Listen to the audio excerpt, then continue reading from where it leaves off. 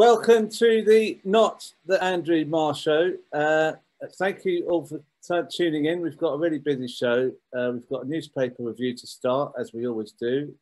And then we have a discussion about the NEC election results. So I hope you've all had a good breakfast, or if you're eating, can you put yourself off video so we don't see you?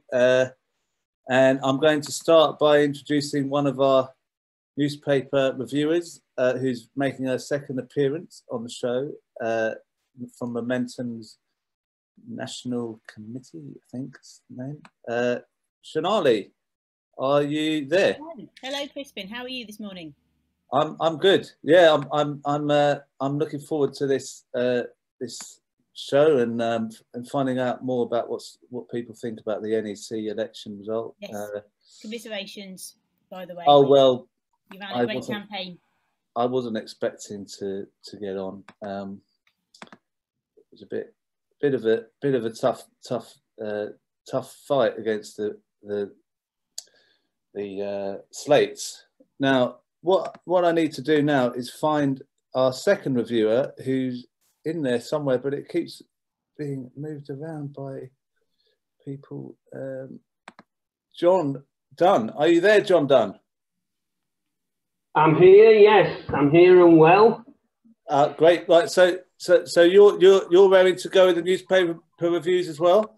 I am. It's the first time I've read anything out of a newspaper for years.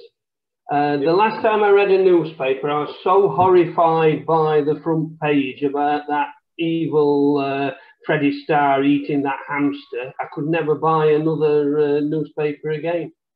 All right. So I hope we don't disturb you too much with this one. The first story that I thought you could discuss was this about 10 Downing Street, all this intrigue with what's his name, Cummings and Boris Johnson and Boris Johnson's partner, fiance. Sorry, John. Do you have strong opinions on this? I don't really, because I think one Tory is as bad as another. So, you know, Cummings might have gone, you know, Cummings is going. But, you know, he'll be replaced by another heartless bastard as well. And all this, he said, she said, he didn't like Boris's fiance, this. I think, you know, that takes us away from the real point, that the Tories are consuming themselves because they've got no opposition. They're feeding off their own, you know, off their own spawn almost, because they, you know, nobody's opposing them, so they're collapsing inwards, and it's more a sign of that, I think, and the fact that the Tories' internal divisions, if you like, are now coming to the fore again, because, you know, we've got a national government with the Starmeroids supporting them. Sonali, what's your view on this?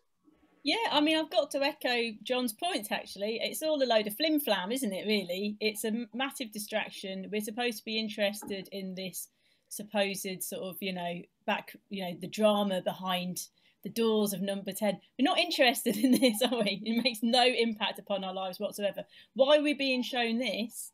Why aren't we talking about the, you know, the fact that Dominic Cummings was at the heart of a catastrophic herd immunity programme, and that we've now got over 50,000 people dead in this country, highest COVID death rate in Europe. I mean, it's a massive distraction, isn't it? Yeah, it's something like you'd think that it's like something from the royal intrigues of the medieval age, you know, about, you know, like, and then Boris is going to get someone's head cut off or something like that.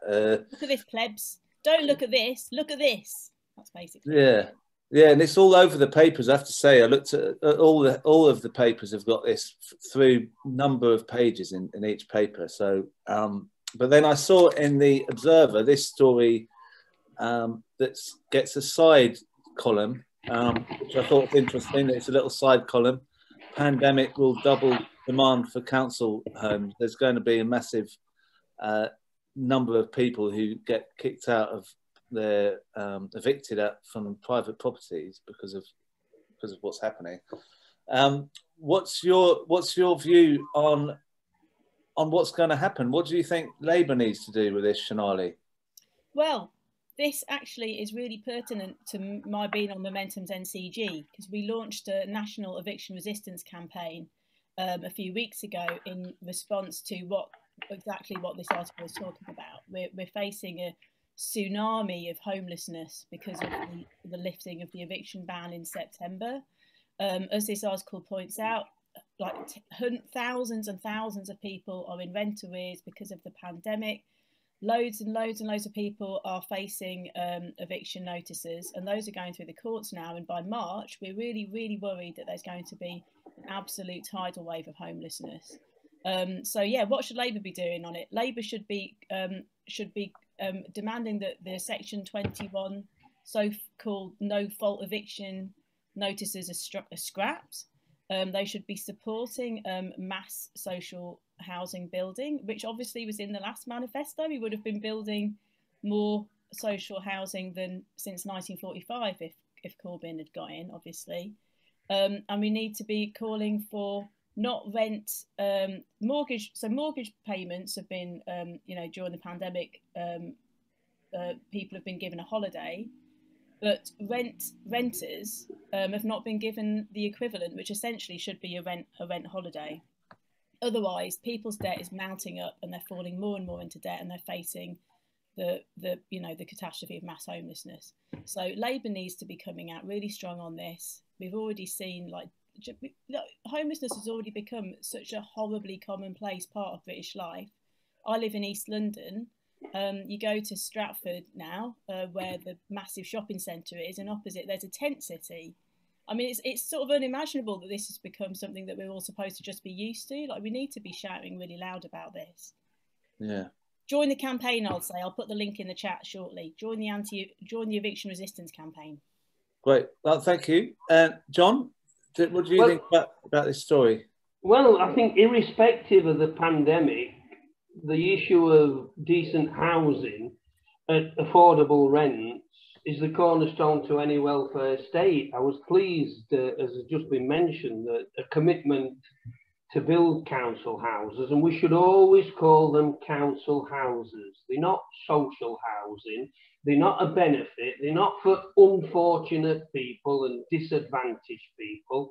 They're communities where real people should live and real people should thrive. So I think we need to, Labour needs to get housing back on its agenda. It was really the Blairites took it out when literally they privatised council housing by forcing councils, by only funding housing associations and starving councils of funds. And now you've got the situation where people who have to move into private rented accommodation are paying extortionate rents, could never get on this so-called magical property ladder because most of their income is going on rents, and we've not been building council houses.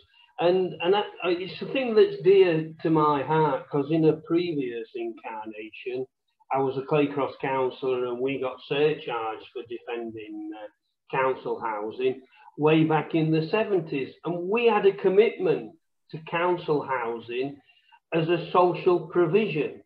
It didn't matter who you were.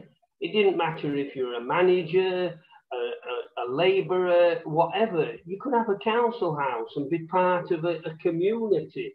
And we need to get back to the idea that we're going to rebuild communities, not build vast sprawling estates and sky-high skyscrapers, but give people gardens, open spaces, relaxation areas. And if the pandemic does open up a discussion about what's wrong with housing, then that's perhaps one of the few good things that might come out of it. The Tory answer to a housing problem is to make planning laws easy, so their donors can rake the landscape and build more and more cardboard box type houses for people to live in. We've got to put it central to the agenda of Labour now, because these communities used to function, used to be thriving, and were where local people felt they had a safe haven and could live in some sort of comfort. So we have to get back to that. And yeah, right. We should build, Labour should have a commitment not to build a few 100,000, to build 1 million council houses every year, and scrap the high rents and linking them to the private sector. Right, thank you. I'm going to move on because we haven't got very much time. And there's a lot going on in the papers, I noticed, about vaccines. Suddenly vaccines are coming into play. We've got this story that Labour calls for a kind of censoring in some way Facebook or social media posts which are against vaccinations, which I found quite strange, because another story here is this opinion piece says we've got to be gentle on vaccines and talk people into it gently. And there's a picture of someone who's put vaccine is poison on a bus stop. What's your view on that, Sonali? Are you muted? Did I mute you? Oh, did I mute you? Sorry, no, I muted myself because our kid came in and he started babbling. Oh, okay. It's for the other viewers' sake. Yeah, no, this is we've got ourselves into a right quagmire here, basically, haven't we? Because so I remember when I was younger, and I don't want to blame everything on Blair, but I remember in the early 2000s, there was a great big fuss about whether the Blairs had given one of their children the MMR vaccine. And this was around the same time, some of you might remember, when a complete gangster called Andrew Wakefield helped disseminate a conspiracy theory about the MMR vaccine, the combined vaccine. Incidentally, also ran an extremely expensive private clinic that offered the single vaccine at the same time. So it's, a bit of profiteering in there. But that spoke to an enormous lack of trust in politicians. But Blair is central to that as well. I mean, I think we can identify a lot of this sort of vacuum and this complete breakdown of trust between us, the electorate and politicians, can be pointed back to Blair, him lying about the WMDs. And then this was like another sort of like public health scandal that really they were at the centre of. So there's a real problem here, because we've got a government who are trying to, have been trying to propel herd immunity through the population without a vaccine, which is murderous, absolutely murderous. It's just resulting in the elderly and the vulnerable just being fed to this virus, basically. And now we've got a vaccine which we should all be very happy about.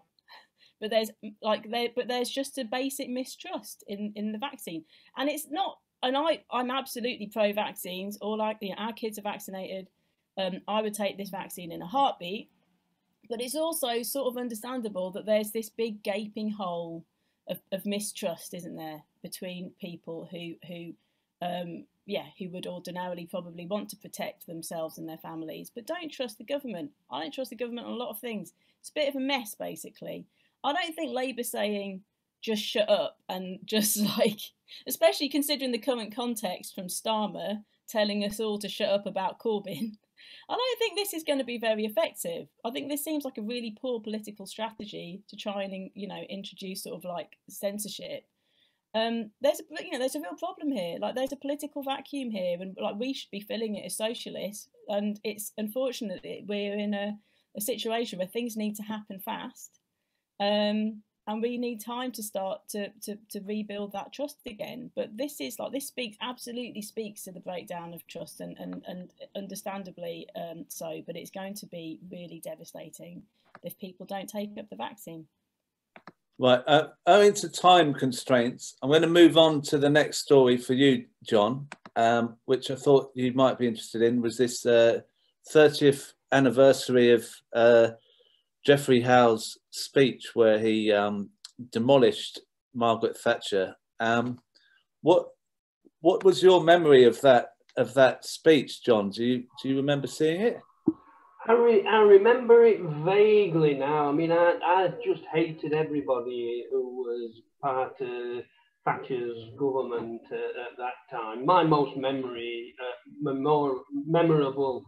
moment was when Dennis Ely said it was being savaged by a dead sheep, and to see him being turned into some sort of roaring lion 30 years later is a bit much. I mean, again, like today, there were divisions emerging inside the Tory parties. Thatcher's iron grip on the party was weakening because people were starting to rise up against Thatcherism, the poll tax, everything else. And she was becoming more and more unpopular. Now, the thing about the Tories, unlike when Corbyn was leader of the Labour Party, is they're prepared to get rid of their opposition, and they're prepared to be as brutal as anything. So when it came to cutting off a king,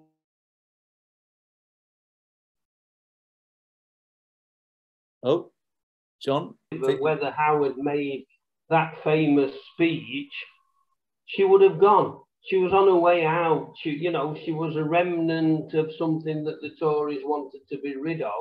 And unfortunately, the only opposition they got at that time was Neil Kinnock. So they thought opportune, get rid of her. And the fact that they put in a grey man and a Keith Starmer lookalike in John Major, if you like, it shows that what they were going for then. But I don't think Geoffrey Howe had a great deal to do with it. He personified it, if you like, in that speech. Nothing more. Isn't it interesting that the way they've done history is that one guy took her down, where you had all the resistance to her from all these movements. Exactly, yeah. And then they painted it as like one guy with a few turns of a page can get rid of her. That's the way they've tried to paint it. That's the cheap media. That's cheap reporting. Everything is about individuals. We were taught at school that this king gave us that, this king gave us everything. Never that anybody had to fight for anything. And our great strike, if you listen to the media, it was still about Arthur Skyville and Margaret Thatcher, not about an onslaught on trade unionism. So it's how the media they do like a figure, a bit like Dominic Cummings, and concentrating on the personalities. Okay, well look, we're going to move on to the final story. Sonali, what's your take on? I mean, you could be listening into this now if you wanted to. Sorry to keep you from it. I think it's just started, or it's about to.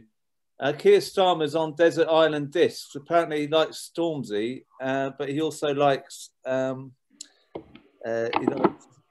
lot of stuff that appeals to a wide section of people, apparently. So his musical tastes reflect the kind of voters that he might be wanting to pick up. Is that a coincidence, do you think? There you go, unmuted. There you go. Thank you, sorry about that. Yes. This is all quite embarrassing, isn't it? Yeah, especially the Stormzy stuff. I'd like to hear Keir Starmer talk about policies. I'm not so interested in hearing about how he just happens to like Northern Soul, the Grenfell single, and also loves football, apparently. That's not of great interest to me. That feels a little bit like an awful throwback to another time. Called the 90s. And it just feels it feels like there's a triangulation here. He says that this is all bona fide, what he really loves to listen to. But honestly, this sort of stuff, we just want to know. We want to know, like, are you going to water down the Green Industrial Revolution policy, Keir? That's of great interest to us, actually. We want to know if you're going to fight the Tories on austerity. this stuff, it feels a bit like trying to sort of a bit like the election, you know, the leadership election. It feels a bit like playing to the crowd, but not really much substance. Yeah, I thought this thing about him, his euphoria singing the England football anthem at Wembley was a little bit over the top, trying to get the old national vote, nationalist or patriotic vote. I don't want to mix the two up. John, I'm sure that you're itching to turn on Radio 4 right now. Which particular bit of his musical taste do you like most? I can't say I identified with anything. I quite like Stormzy. I'm not into that sort of genre of music. But if Keir Starmer is into Stormzy, then I'll start listening to Coldplay. That's more his style, I think. Something boring that you can lull yourself to sleep with at night that's as grey as he is. And I should imagine that he's got this invite, and it's interesting that, you know, this, I don't think Corbyn were ever invited to go on to, I've never listened to Radio 4, to be honest, in my life, to my knowledge. And so I know nothing about the format of Desert Island Disc. When I read it, I thought I actually jumped for joy. I thought he'd been marooned on a desert island. Now, but I should imagine that some aide, you know, with a Keir Starmer haircut and a shiny suit and pointy shoes, has gone rushing in and said, you know, Sir Keith, when you're on Desert Island Disc, mention Stormzy because the young folks are down there with him, and Northern Soul because it's got Northern in it. We need to rebuild the Northern Red Wall, remember. But if Starmer is into that sort of music, then I'll eat my hat. I have to admit, I'm a dedicated Leonard Cohen and Bruce Springsteen fan, and Tom Waits, and listen to very, very little other than that. So okay. I can't identify with this music choice, just as I can't identify with Starmeroid himself. All right, well, thank you, John, and thank you, Sonali. Good to see you again. Good to see you, Crispin. But we have with us someone who's been re-elected to the NEC and did very well. Anne Black, are you there? Yeah. Oh, thank you for joining us, Anne. So you've come back onto the NEC. You've been on the NEC for a while before then, before you've just come on. When did you first get elected? 2000. So 2000 to 2018. Okay. Can I just say, I mean, I've been following the chat with a great deal of interest during the early part because I'm interested in what members would like me to tell Keir Starmer and the NEC, and the first meeting is, I think, the 24th of November. So if I could summarise the message that I'm picking up, it is, fuck Starmer, resign now. Now, I called people out when they said that kind of thing about Jeremy. Okay. And I'm consistent in the leader was elected with an overall majority and a mandate. So, you know, sorry that that's not a message I'm going to take, but I appreciate it's what a lot of members feel. Well, I could turn off the chat, but we don't normally do that because people That's fine. allow people to say what they like, and it's a kind of open forum. Yeah, but sure. I think it describes an anger that there is about what's going on with, particularly what's happening with the CLPs not being. I think what's interesting is the anger that I picked up was not stating clear Labour policies, and I actually share. I'm not sure if anger is putting it too strongly, but I certainly feel that Keir Starmer as leader and the Labour Party needs to be coming out with policies that everyone can get behind, like protecting private tenants, keeping the uplift to universal credit until we can replace it with something better, protecting jobs and all the rest of it. So And on vaccines, I mean, whether it's right or wrong to try to ban anti-vaxxers, I actually think it won't work. So it sort of goes off to one side in that trying to keep stuff off social media is really beyond anyone's power. So that's... so have you, can I ask, do you, what you've seen in the chat, do you think that this last NEC election was a more divisive election than any ones we've had before? No. No. What I mean, because you used to be part of the slate, the left slate, yeah, whatever it was called. I can't remember the names, but you then came off. Gone through various names, yeah. And then you came off the slate, and that you're on a new slate this time. I was supported by Open Labour, and my campaign team was 4 part-time volunteers who did graphics and social media. So it wasn't really, it wasn't really a slate in the sense of phone banks and massive membership lists, but nevertheless, I'm very grateful to them. And but can I change the subject a bit? What do you, because it's a bit, I wasn't expecting this for the intro with people. I've had half an hour to think about it. I never expected to hear you swear, even though you were quoting someone else. What I wanted to ask you is, what do you think the priorities are for the Labour Party as you're now on the NEC? What do you think the priorities are? Well, to start talking to voters rather than each other, to get campaigns in place, to get more money down to local members on the ground, because we actually do the campaigning on the doorstep when we're allowed to go on doorsteps, to let local parties select parliamentary candidates in good time. You could about excuse 2017 because nobody predicted that election, but for the NEC to impose candidates twice in less than 3 years is not, I don't understand it, and it's not acceptable. So that's one thing, is getting candidates in place, but public facing, it's difficult given the way that the pandemic swamps everything, which means we need to get heard on other things.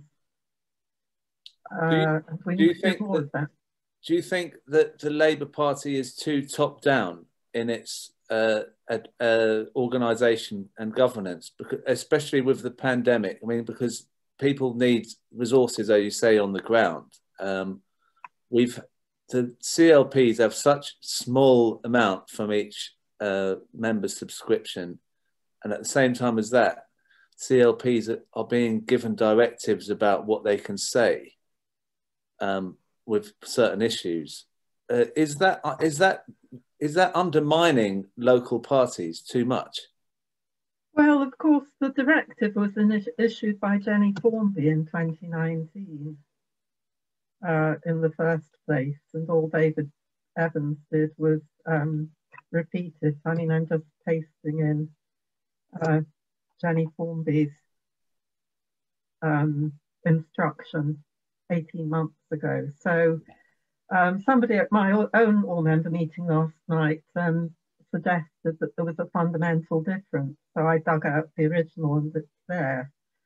I think the other thing that's unfortunate is that it's being personalised around the General Secretary, who acts with the authority of the NEC. And if you want to blame anyone, it should be, if members want to blame anyone, it should be the NEC. And obviously from now that includes me. So, you know, feel free to have a go. But we've actually had a trade unionist speaking and voting against some of these motions because they attack members of staff who have employment rights and deserve trade union representation. So I'd be a bit, you know, the General Secretary, if he or she steps out of line, it's the NEC that's ultimately responsible. So the buck stops here, not with David Evans. Right. Yeah. So, what did you think about the result itself? Were you surprised by the number of people from the respective slates that got elected? I realise that I do not understand single transferable votes. I mean, anyone that's looked at the analysis and goes through 54 rounds, I don't really understand that at all. I was hoping that George Linders Hammond would get elected, and he missed by 0.3 of a percentage, which is, you know, you just think, and given that it was only disabled members who voted in the CLP section, you think if I could have talked to 20 more people, I could have done it. And Jermaine Jackman, who I don't know if people have heard Jermaine, but he's stunningly impressive. We had him on a hustings. Yeah, absolutely. He was either, I can't work out if he was 10th or 11th, but he was very, very close. So I'm disappointed that he didn't get on and George didn't get on. Otherwise, I personally am happy with a wide range of political views, political diversity, because then every member can look at the NEC and say, oh, well, there's someone that speaks like me, whether it's Anne Black or Luke Akehurst or whoever, so, or Gemma Bolton. And I know Gemma from the South East Regional Board, of course, so we'll be sitting next to each other. The NEC sits alphabetically. When's the first meeting that you've got then? 24th of November. Right. Will you come back on for updates? And I'll try and tell people to not swear in the chat. It's okay. People swear in real life. It's your meeting. We're discussing whether to disable the chat in our meeting or not. But it's you know, I'm a guest. Your rules. So, but yes, I'm happy to come back whenever. That would be great. I mean, I know you normally do. You're known for giving updates on what happens in the meetings. It would be good if we could have regular updates on Zoom as well. So I'll try and. So it's on the 24th. Yeah. Okay.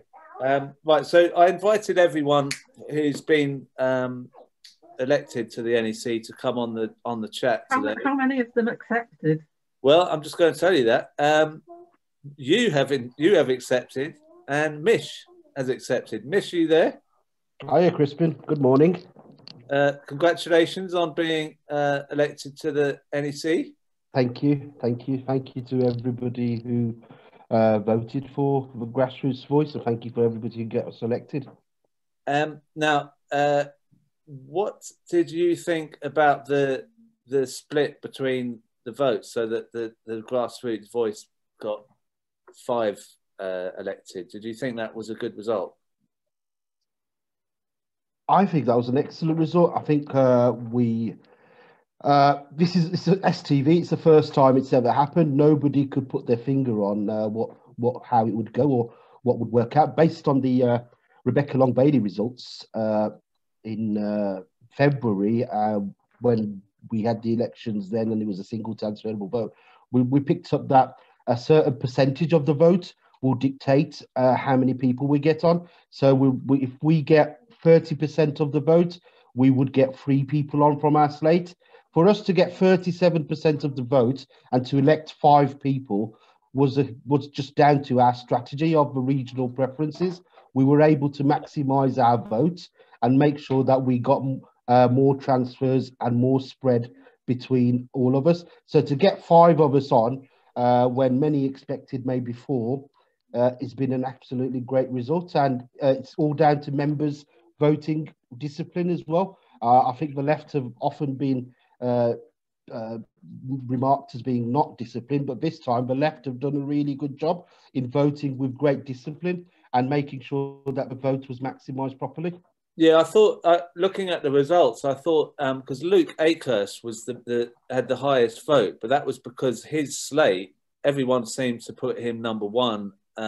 So he pulled most of the votes from that slate, and it made their slate drop out. Quite, the other ones didn't do so well at all. Whereas what you say about the regional differences that the grassroots voice slate did worked very well. So strategically, I think, you know, it was a masterstroke doing that. But then the turnout was 27%. Is that a concern to you? Of course, it's a concern to me. It's an absolute. I mean, the Labour Party internal election, we're Labour Party, which is meant to be a member-led party, to have a turnout, and it's such an important election as well, where the direction of the party will be determined. It just goes to show how leadership control freakery has really put people off, and the member-led democracy part of the party is been it's been tarnished, and people are being demoralised, and that's why people have many have left. I mean, we had 6,000 votes. We don't know what happened to them, so I won't comment there. We'll find out. But 6,000 votes when there's a quota of 12,000 to get elected, just wiped off.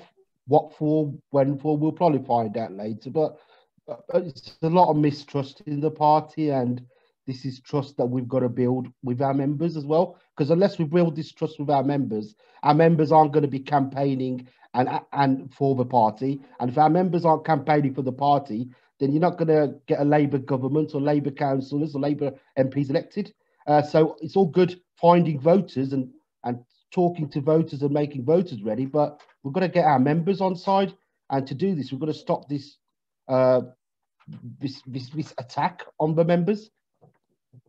And yeah, so what's I've had a question in. I've only had actually one person ask me to send questions in, and only one question's come in. I don't know if you want to answer it, but the question is: do you think Jeremy Corbyn should be reinstated to the party without conditions? I'm not going to make a comment publicly, and I haven't all the way through for a specific reason. People know where my politics lie and where I am from, but this might be discussed on the NEC. And you don't want to prejudice yourself by saying your personal opinion on the case. So then when somebody has got a chance to defend somebody who's been treated unjustly, you excuse yourself from that panel. So I'm not going to do that. I will right. Okay, make my case on the NEC. Don't worry. I'm not going to try and put you in a... No, I know you're not meant to, but just so people understand that any injustice has to be looked at, and I don't want to excuse myself from a panel where we're looking at any injustice that I could maybe play a part in solving an injustice. And what's your are you able to talk about the Ford inquiry? Is that something you can speak about? What's your hopes from that? The Ford inquiry was an eye-opener for us all, and especially somebody of a BAME background, the alleged racism towards black members of parliament, and the misogyny and all the stuff that come out of it. I mean, it was quite shocking. And in addition to that, claims of sabotage. I'm not going to make a comment now, as I would have done maybe 6 months ago, on what my views are, but I am looking forward to the results of the Ford inquiry, and I think whatever the results are, we'll have to scrutinise them and see where we need to pick up on and what we need to do. I think it's interesting that NEC members seem to be put in a difficult position to comment because of your what responsibilities you might have. So I don't want you to be put into that. But what I noticed from the leak was that the administration of the Labour Party seems to be making decisions without consulting the NEC. That was alarming to many members. How do you think the NEC can make sure it imposes itself on the administration rather than the other way round? Well, I've just read in the chat somewhere something along these lines where I don't get it. It's a member-led organisation, so the Labour Party is our party. It seems to be the other way round, where paid employees run the show, and we have to fall into line with what's going on there. That can't happen if we're going to have a member-led culture of where members come first. So this is something, again, the NEC is going to have to look into how this culture is revisited, because it's not a healthy culture. I mean, do you think that might be partly why people didn't vote so much in this election? If people in their heart don't feel that the NEC is running the party and that it is other people who are running it, then they may not think it's worth bothering to vote, that whoever's on the NEC can't make much difference. Do you think that might have something to do with it? I assume you are correct. I had a look at the fallout of the NEC yesterday and what kind of formation it is. So there's Anne might correct me, there's 38 or 39 people who are on the NEC and only 9 of them represent members. So if the members specifically wanted something to lobby their CLP reps, and all 9 of us agreed, although there's 9 of us from different parts of the party, although even if we all did agree, we still would have to go up against the leadership, would have to go up against the trade unions, would have to go up against the PLP reps and the shadow cabinet reps. We don't have a majority, so if it's going to be a member-led organisation, for a quarter of the NEC to be represented members, that tips the balance away from the membership there. This is something that the organisation might have to think about. Right. Well, look, thank you for coming on. Will you come on again? As Anne said, she'd do an update. If I facilitate an update, maybe we can have get these going every month, and then people can feel more connection with the. I committed to you before joining the election, Crispin. I will come back whenever you invite me, time allowing, capacity allowing. I'll be here to update everybody, and I will be sticking to our promises of surgeries and updates regularly of what goes on, and even meetings before the NEC to find out what people want to raise as well. So just invite me and I'll be there if I can. Yeah. Thank you very much, and good luck on the 24th, your first one. Cheers. Thank you, everybody, again. Cheers, Mish. Now I'm going to speak to Esther Giles, who missed out in the Treasury position in the vote for Treasurer. Esther, are you there? Yeah, and I'm still a member, actually. That's surprising, isn't it? well, don't speak too soon. What I wanted to ask you about, really, because we haven't got very long, but I did want to ask how on earth are you supposed to be? How can anyone challenge the existing treasurer when there's a trade union vote as well as a member vote? I mean, it must be impossible. I don't think that anyone's ever beaten the existing treasurer before. Is that an issue that needs to be looked at? I mean, it has to be more open than that, surely. Yeah, I said this in the hustings, actually, that the fact that the unions can dictate who the party treasurer is, even if 90% of CLPs voted for somebody to be treasurer, the union block vote would prevent that happening. So CLPs do not have a say in the way that the treasurer is elected at present. There are a number of ways that we could get around this. We could change the rules about the union block vote. We could ask for a job share. We could ask for the post to be rotated, but the current approach is not fair to CLPs.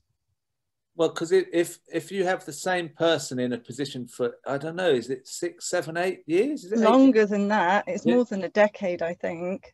It just doesn't seem like the right way to do things. And also, I think the Labour Party finances, I mean, unions contribute to the Labour Party finances a large amount, but it shouldn't mean that unions are in control in some way of who the treasurer of the party is. Is that? No, they do contribute a large amount, but so do members. So there needs to be a democratic approach to shining a light on the party finances, and CLP members, the membership, do need to have that accountability to them and that transparency of the figures, and they're not getting it at the moment. And unless we're careful, they're not going to get that for the next 2 years, at least. And I'm going to bring in Mark McDonald, because Mark, you stood for treasurer before as well, didn't you? Yeah, I stood against Jack Dromey many years ago and faced the same problem, that the treasurer's position is effectively one that's always been allocated to the trade unions. And I remember during the election being called in when Jack Dromey was, I think, Deputy Secretary, with his political secretary, John Quire, into what is now the Unite building in Holborn, and being told by Jack Dromey, why am I challenging him? Because I'm going to lose, because he's going to vote for himself. None of the other unions are going to participate, and that means he's run. And that's effectively the Treasurer's position, unfortunately. And it hasn't changed, and it's the only position, I think, that still has that same union bloc vote as part of its elected. But what I want to talk about, if I can, very quickly, is you're a lawyer. Let's remember, you are a lawyer, and you speak very well, but we haven't got very long. So I know, but a couple of minutes. Yes, and I'll try and get it in. But you and I have spoken both online and offline in relation to the slate issue. Yeah. And can I start by congratulating Mish and congratulating all those from the grassroots six, the five that got on, and fantastic job. And it shows the presence still and the strength of the left within the Labour movement, and great campaign. But there is something fundamentally problematic with the slate system.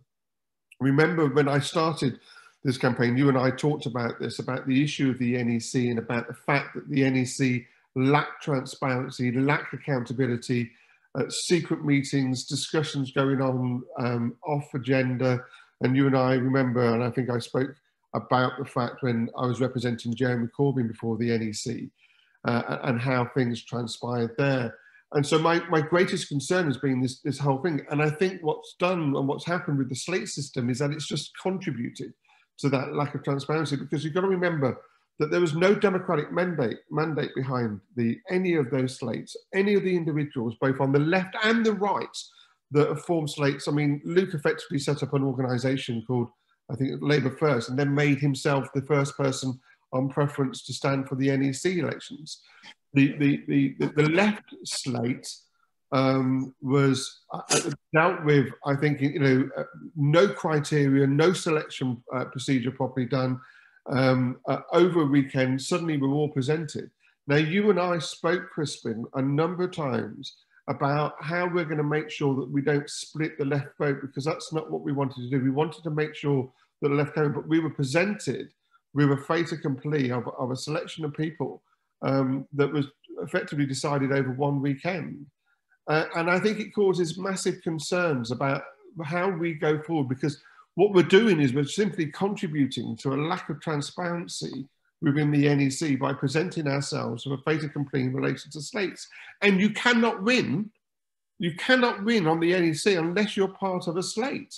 As an individual, I can see John Wiseman there, and you and me, we cannot win, it would seem, and we need to really start thinking about the whole process of how we elect our representatives on the NEC, because fundamentally it is flawed, and we need to reform it.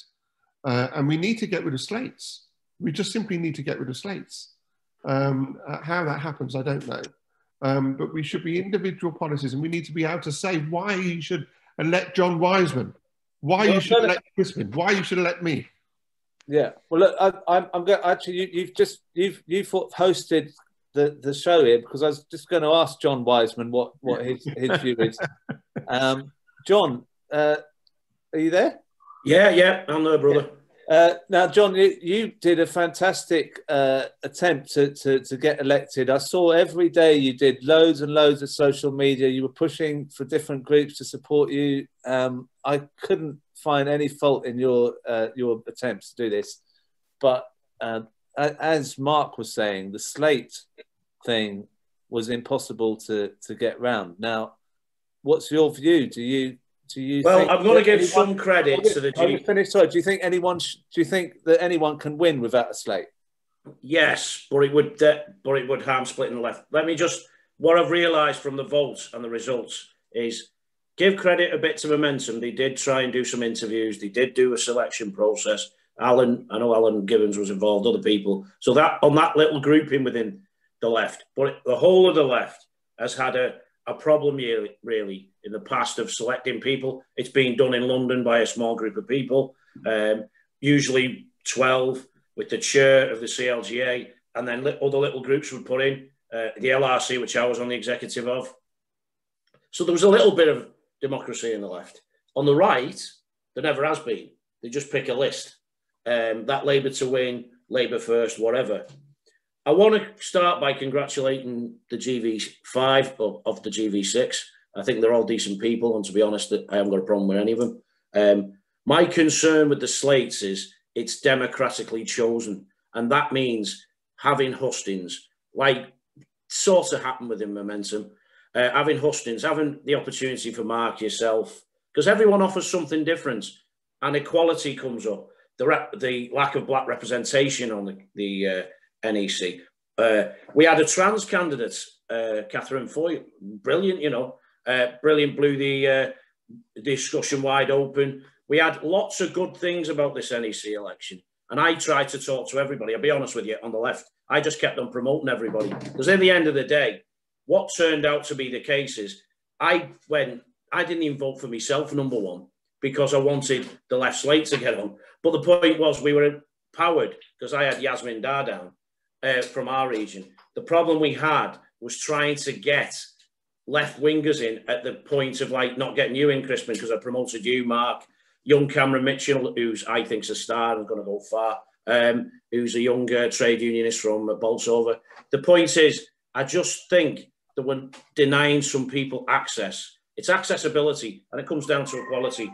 We're denying accessibility to the NEC, and that's the problem. And I think the slates, I think the left do it better, but need transparency and access to allow people to stand who are credible. And the point is, they're not saying the others aren't credible, but it gives them even more credibility. I think the left could wipe the floor on this. I think we could have got 9 elected.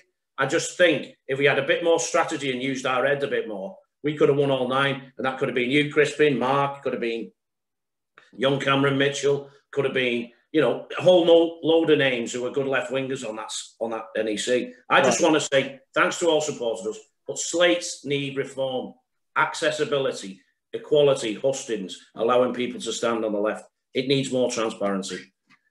Right. Yeah. I mean, I find it must be. I mean, I didn't particularly think. I never thought I'd get on to the NEC. I just wanted to raise that issue about the funding. That was my whole point of the campaign, and I'm going to keep using everything I can to push that, because I don't think party can survive unless some of those red ball seats have funding. Thank you all for coming on. Thank you, Anne, for coming on. And I know everyone's saying congratulations to the 5, but I'd like to congratulate Anne as well. Congratulations. And for coming on as well, because there's 2 of you out of 9. So you are the chosen 2. Are you there, Suzy? Hi. Now, there's a story in the paper, in the Observer. It's a comment about Michael Parkinson has said that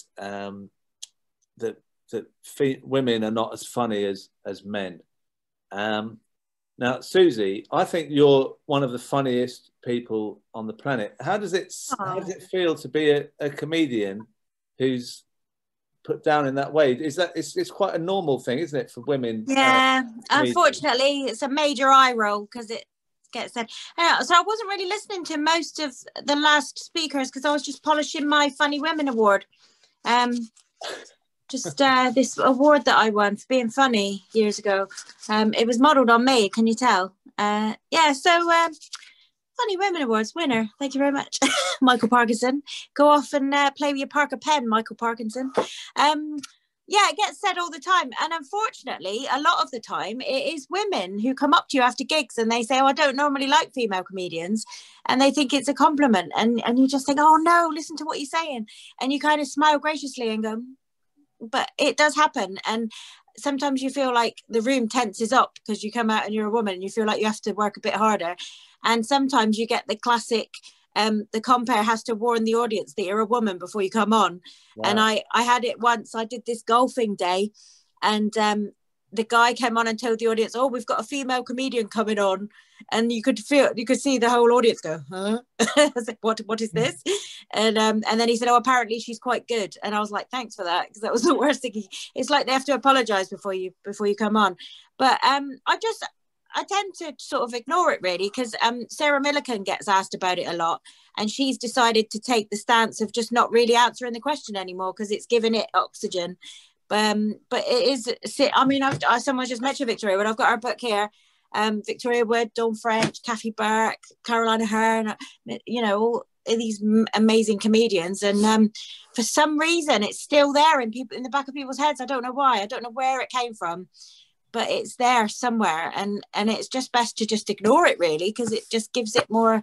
If you start listing all the amazing comedians out there that are female, it's just like you're sort of pandering to it. And unfortunately people do still like, well, don't go and watch a female comedian then, Michael Parkinson, stay in, and we'll all go off and have the fun without you. But yeah, it happens, and it's nice when you prove people wrong. Oh look, Patrick, you're in the car now. What's going on? Yeah, I'm driving over to the West Country to pick up that award from Suzy. I can't believe I'm going to buy that award of her. Well done. Needs a bit of Brasso.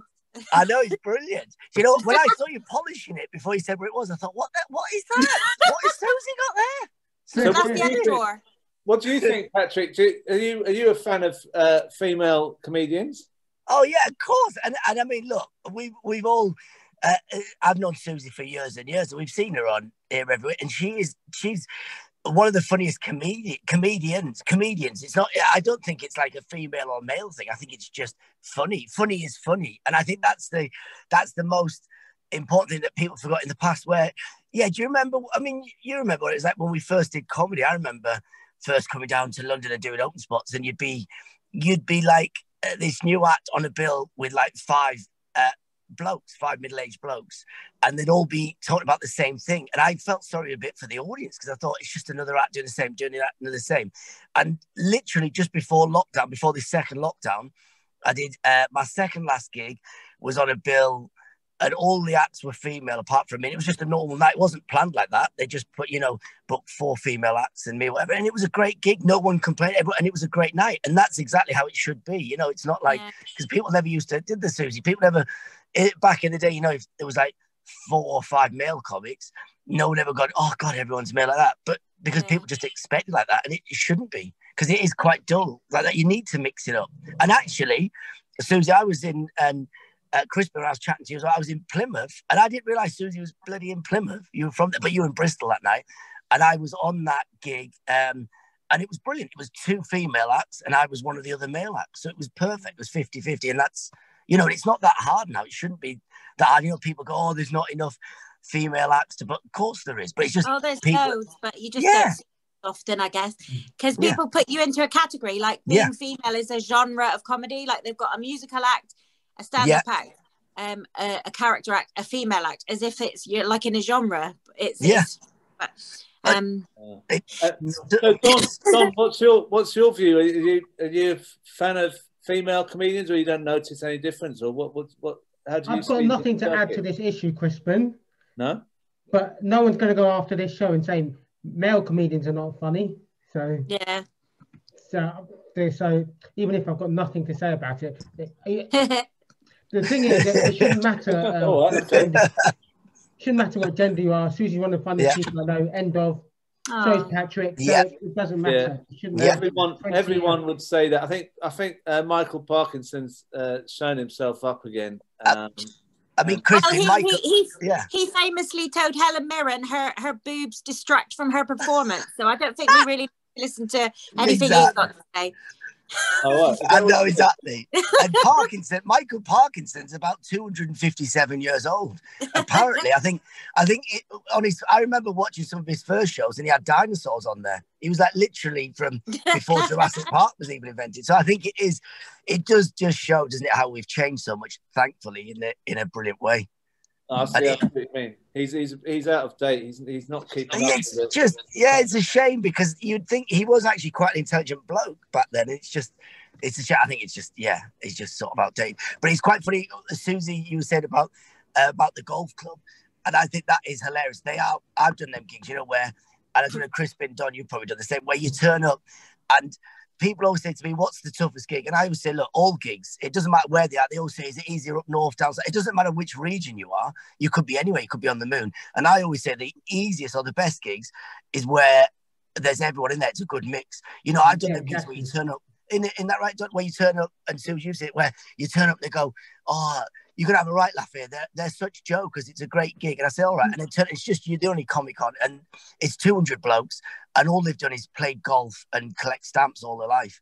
And, they're hilarious with each other or whatever, or they're just, and they'll go, yeah, we don't mind a bit of sexist, racist, homophobic humor. And you say, well, this isn't, you know, I don't know anyone. I think you booked the wrong act, you know. And and they're the toughest gigs where it's just all blokes, and probably the same if it's all females, or if it's all people of a certain age. You want, the whole point of comedy is that you want everyone from every background, every age, and every sex, really. Do you know that earlier on in the year, I did a gig in London, and I was comparing, and it was Saturday night, Piccadilly Circus, and the first 2 rows were 2 stag nights. And I was really nervous. I thought, oh no, they're going to hate me. It's going to be horrible. But they were so lovely, and they were loving it. They were up for it, and they invited me out with them afterwards. And so it's not always just all blokes, but it's not, the golf club thing seems to be a bit. They've kind of left their wives at home, so they don't want to see a woman. Exactly. Unless a mistake or some wine. But you know, I think the last thing I'll say on it is, like, these kind of articles, it's been going on for years. People said, oh, women funny, and I think the best thing to do is just to ignore it and just roll your eyes rather than get angry with it, because it's just that's just someone's opinion, and it doesn't bother us because we get paid for being funny, and that's that. So if you don't want to go and see a female comedian, don't do it, but you're missing out. Exactly. Yeah, Don, you wanted to say something? Yeah, I was at that same gig with Suzy with the stag dudes, and that's where she met Big Willie. So the truth will always come out. That's it. He did actually see me at a gig. The first time he ever saw me at a gig and took a shine to me. So you know. Okay, we're going to move on now to Rob, who's been waiting there. Rob, are you there? Yeah. Hello. Now you've written a song especially for the show. Yes. About it's about Dominic Cummings being. Yeah. Where can Dominic Cummings go when he's gone? So where is Dominic Cummings going to go? Well, here's every comfort hard hearts could desire. Your own wing-backed armchair, your own private fire, the Times and the Telegraph, Spectator and Mail. Where do you go when you don't go to jail? The chipping sod off Bury, gated community, home for right-wing shits like you.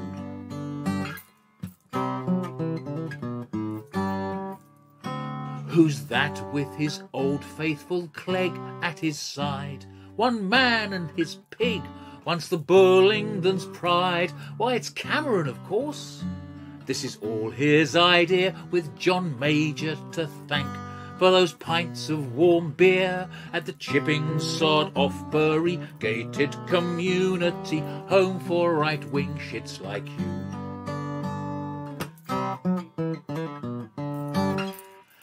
There's Victorian sponge cake we call Thatcher's handbag, a rich brandy fruit cake called Old Winston's sandbag. Cocktails are served at 1933. Why not try a Mosley or a Mazzolini at the chipping sod off Bury, gated community, home for right-wing shits like you.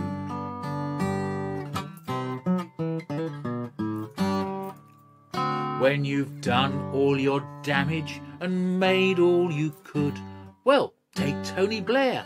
Oh, we wish someone would, but he's a shining example of how to afford, with memoirs and lectures and seats on the board, the chipping sod off Bury, gated community, home for right-wing shits like you.